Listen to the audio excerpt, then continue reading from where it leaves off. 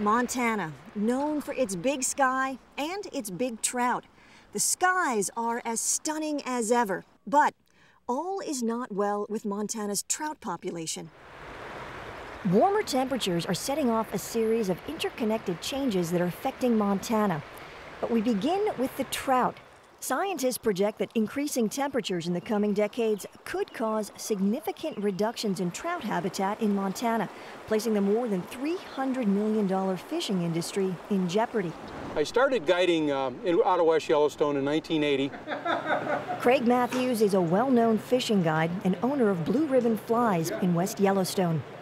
The changes I've seen in the 30 years that I've been here, I've seen a lot of sedimentation in the streams. I've seen lower water, particularly the last 10 or 12 years. The summer drought season in Montana has grown longer. This is the West Fork, and we have a tailwater which kicks out some cool water in the summer that helps with the fishery. Jenny West is a fishing guide on the Bitterroot River near Missoula. She's been fishing the Bitterroot since she was 12 years old. The key is July. If July is dry, then we have a pretty big drought.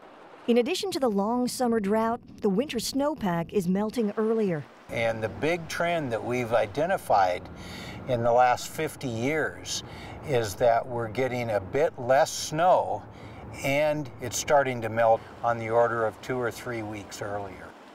Steve Running is a professor of ecology at the University of Montana in Missoula and a member of the Intergovernmental Panel on Climate Change, which was co-recipient of the 2007 Nobel Peace Prize. Trout are what we call simply a cold water species.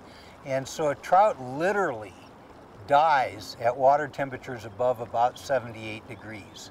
It's pretty easy to warm up water above 78 degrees if it's just standing still. And so what keeps our water temperatures cool is that snow melt out of the mountains continuing to flow down through our rivers. As our rivers run out of flow and you're left with just sitting pools of water, that 78-degree threshold for trout mortality gets pretty easy to attain.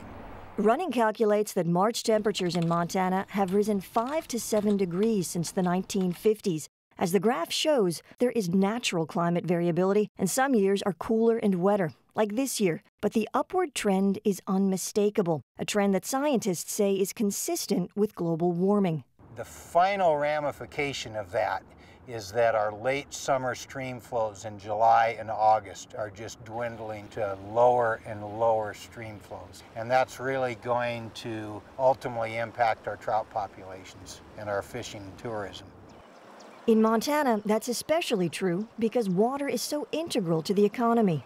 It doesn't matter whether someone's actually, dipping a line in the water and catching a fish. It's the restaurant meal, equipment, guide, and the hotel room. There's all that ripple effect. As mayor of Missoula, John ENGEN knows that healthy fish fuel a whole network of economic relationships that local populations depend on. If you think of the trout in this stream as the canary in the coal mine, if this stream isn't healthy, if it can't support this iconic species of fish and its varieties, can this place support another iconic species, which is the independent Westerner? Another effect of warmer, drier conditions is increased wildfires.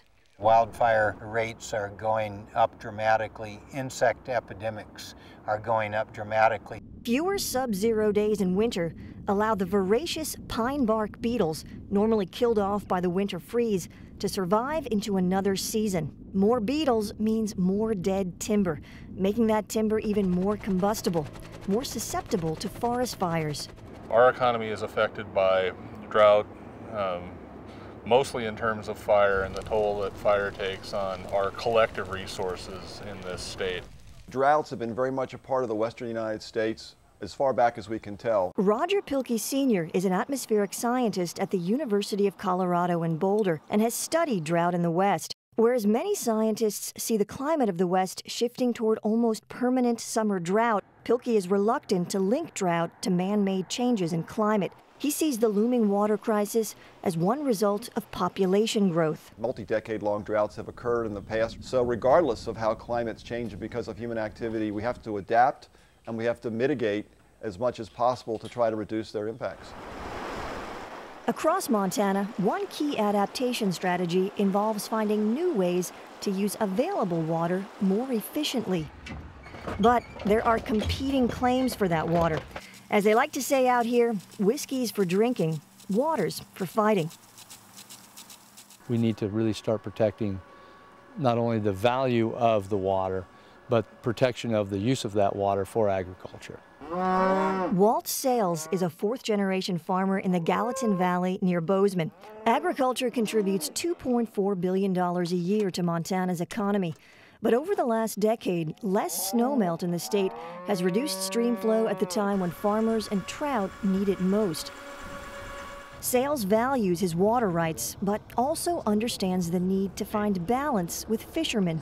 We really like to see people enjoy our natural resources, but we also want that respect, knowing that this is somebody's property and it's a gift to the people of the state. And hopefully that will carry over with the recreationalists and others, and it has. However, Professor Running suggests the conflict is more pronounced than either side lets on. This is a real tug-of-war between the recreationalists wanting water in the river and the landowners that are trying to grow crops to make a livelihood. And yet we don't have enough spare water to do both. So the day's going to come in 20, 30, 40 years where there's going to have to be less irrigation of crops in order to keep water in the streams. And those landowners will have to go to dry land farming, and I'm sure someone is going to have to compensate them for giving up water rights. It's going to be contentious. The competition for water could get even more contentious if coal-to-liquids technology, which converts coal to diesel fuel, takes off. Montana has 24% of the nation's coal reserves, and Governor SCHWEITZER has been a proponent of coal-to-liquids, emphasizing the economic benefits and downplaying the fact that it is a water-intensive process. We've announced a coal-to-liquid plant that will be built on the Crow Reservation. That single plant that will employ 2,000 people will use about as much water as a project that has a couple of thousand acres of alfalfa, which would employ 3 or 4 people. Governor SCHWEITZER has allied himself with other Western governors, signing the Western Climate Initiative. Solve it, and we help free America from its addiction to foreign oil. It calls for a 15% reduction in greenhouse gas emissions by 2020 and an increased use of alternative energy. Bottom line, coal has a CO2 problem. And until we recognize and we begin mitigating that CO2 problem, coal could be the energy of the past. Montana is also looking to capitalize on its abundant renewable energy sources, none larger than wind.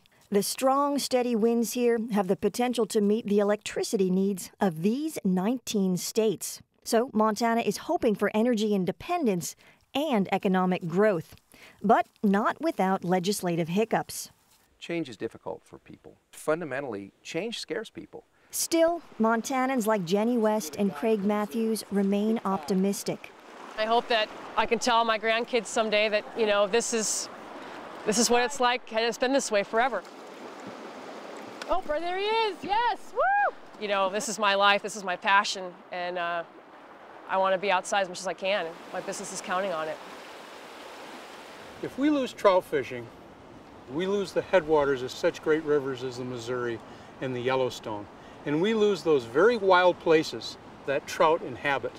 And it's such a rich tradition, wild trout in wild places. People from Montana call their state the last best place, and they cherish their big sky and their big trout. But they also recognize that the climate is changing, and so they're pursuing ways to adapt and to reduce. Some Montanans even say they're setting an example for other states to follow.